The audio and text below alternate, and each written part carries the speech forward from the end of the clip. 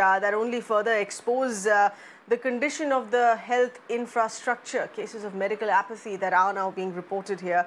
2 COVID patients who died outside a hospital after they were being denied admission. They were being denied treatment here. While one of the patients there died on a motorbike after he was refused a bed from a hospital. Another patient breathed his last right at the gate of a hospital as he was denied admission as well, also having been denied oxygen.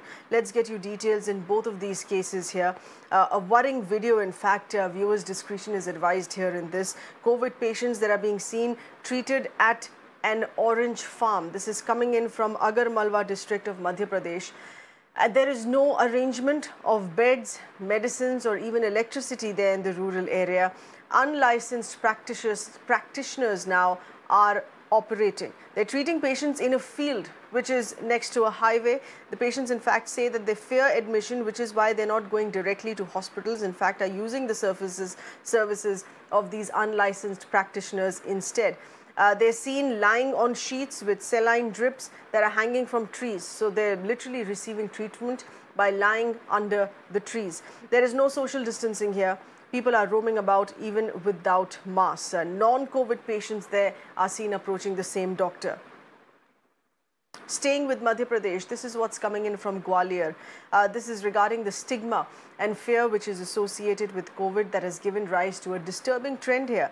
Relatives of a family refusing to collect the remains of the patient even after cremation. Amidst the rising death toll here, some ashes and bones that are being dumped into dustbins. No family member agreeing to go ahead with the final chapter of the final rites there. The city's civic body will now arrange for proper immersion in order to ensure here that the deceased are recorded with dignity in death. This is being entirely abandoned by family. Our correspondent Govind is getting us further inputs here.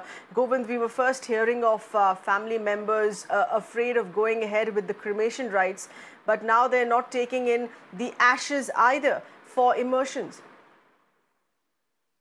Absolutely, this is what we can understand, a kind of insensitive apathy of family members, that they are even refusing to collect the remains of all those bodies which were COVID-19 and they were committed in that protocol. That is why the municipality, local municipality employees have to just dump this whole pieces of the bones and the remains of those bodies, and they are being collected in dustbins. So this is quite an insulting one, but we can understand that this is not here, even in Madhya Pradesh, many parts where, even in Bhopal, if we talk about the parents of those who have lost their own siblings due to COVID-19, they are themselves not getting the ashes of after the cremation, and the same kind of situation there in Gwalior, where the remains of dead bodies are being collected in the dustbin, which is quite of insensible.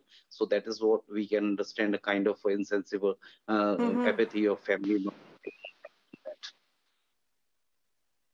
Absolutely. But Govind, are authorities making any arrangement for this? That's why they are themselves making the arrangement, and they are themselves making the arrangements for the immersion of those ashes which were collected from the bodies of corona cremated in the different part of that crematorium. So this is what after the refusal of the relatives and the parents of those who have died in COVID-19. So now the officials and the employees of municipal corporation themselves arranging to immerse those remains of that COVID bodies. Govind, many thanks for getting us those updates here. And this one's coming in from Bengaluru in Karnataka, a video of a woman who's pleading for the requirement of a